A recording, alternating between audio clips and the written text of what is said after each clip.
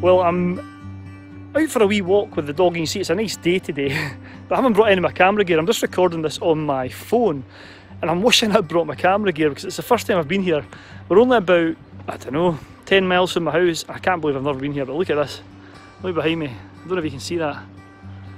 Those woods are absolutely, well, it's not the woods, it's the bluebells. Absolutely stunning. You might not be able to make it out, but it is absolutely gorgeous.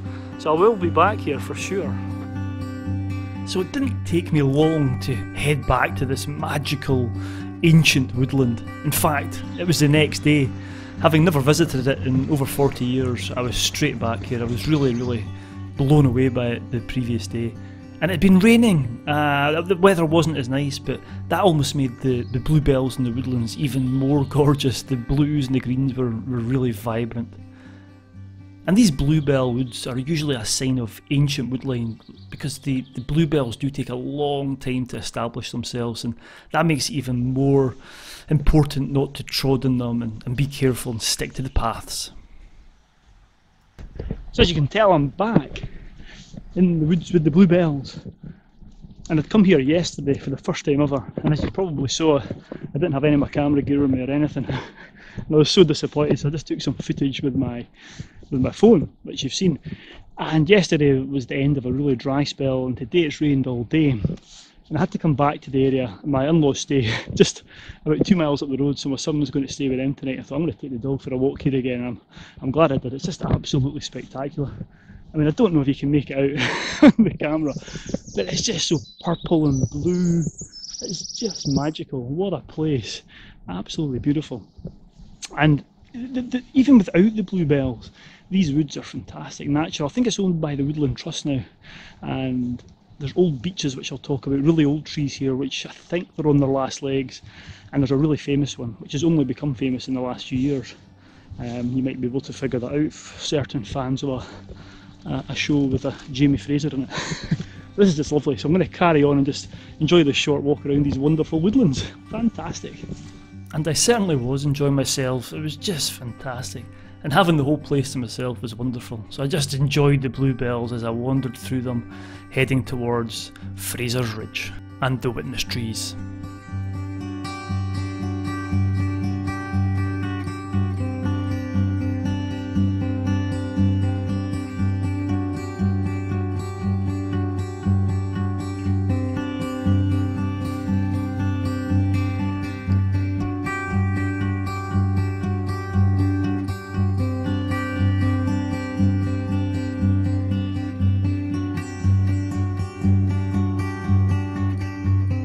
The other thing that probably doesn't, well, definitely won't show up, I know the colours won't look as vibrant as they do with the naked eye at the moment on the camera, but if I could give you smell-o-vision, the smell, it's like standing in or near a field of oilseed rape.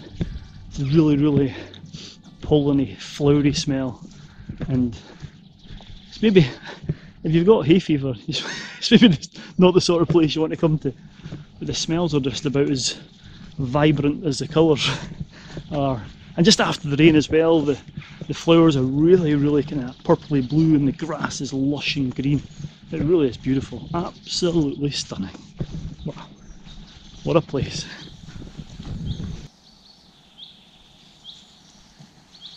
I can show that, yeah.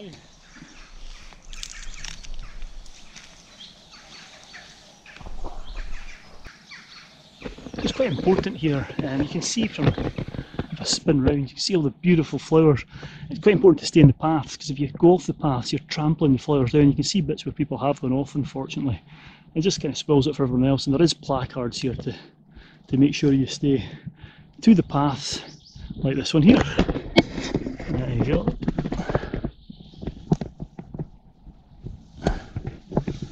Really quite important that we do that so we can preserve it. God knows how long it took to make it like this. I need to do a bit of research and put it in the voiceover in a wee while, so I shall do that when I get home. This is lovely. Fantastic. Right, onwards we go. It's absolutely stunning. And the smells, as I said before, are just fantastic. Beautiful. I just don't know where to look. I've not got my proper camera with me today because I wasn't sure how busy it'd be or whether I'd even do this. So all the shots that I've put up are just taken on my wee iPhone. Hopefully they come out alright. You never know, but I always say these wee phones are just getting better and better at taking pictures, so I'm hoping some of them have come out fairly well. So let's go and see if we can find this famous beech tree and see if we can get a photo there. Let's go. Before long I was approaching these two ancient beech trees and I recognised them instantly from the show Outlander. And they were on the ancient highway which takes you eventually to the old church at Kinclaven. And this highway had lots of these trees on either side of it. Good couple of 100 years old.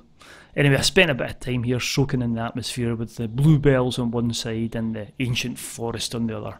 It was beautiful. So here I am. These are the famous old beech trees.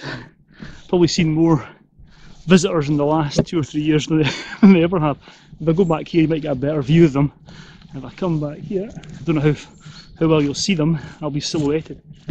These were in season 4 of a programme called Outlander. It's a very famous programme which for the first 2 series certainly were set in Scotland. But all the filming prior to that, also a lot of it's been done in Scotland, and these parts here were where they are given some new ground to settle, and they call it Frasers Ridge. And apparently the main dude in the show, Jamie Fraser, marks the trees with FR just to mark his territory or something like that, I'm not sure, but you can see why they chose this as a location. It's absolutely stunning. And these are a couple of examples of these old beech trees which are dying away. Apparently it's a type of fungi that's eating away at them and they're slowly decaying, so I don't know how much longer they've got to live, but they're certainly in their older years, shall we say. Fantastic big tree, look at that, have I got there? Huge. Lovely, and all the bluebells behind it. It's just a stunning, stunning place. I can't recommend this enough.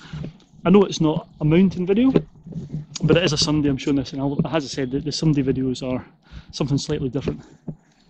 I think this is certainly different to mountains, but equally as spectacular. I hope you agree.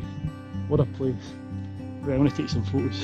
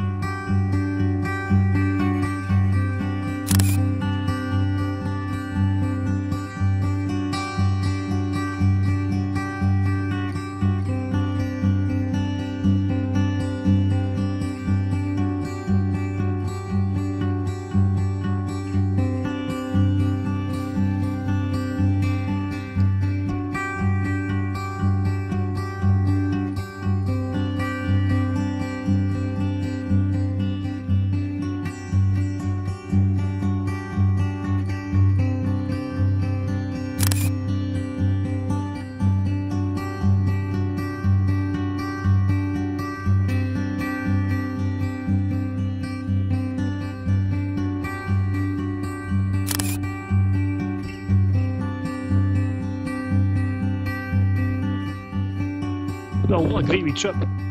As I said, I can't recommend this enough, and I'm going to stop here, but you can only come here, well, you can come here any time of the year, but it's only a certain time of the year you get these lovely bluebells out, and it's usually about springtime. It's May at the moment. I don't know when this video will go out, but it's fantastic. Film locations, beautiful flora. You just don't get this in many places. Not in Scotland anyways, but you get it. You do get it in other woodlands, but it's not as thick as here. There's maybe a dozen to 2 dozen locations where it's as good as this, and you've got to hit it at the right time as well. After some rain like today, it's just very, very vibrant. So yeah, get out there next spring and then go and find the bluebells. It's well worth it. Fantastic. Right, time to get home. Saturday night. I should have a beer waiting for me somewhere. Hope you enjoyed it, and stay safe out there till the next time. Right, Lex, let's go. Come on, this way. You girl. Here she comes. She's back home as well.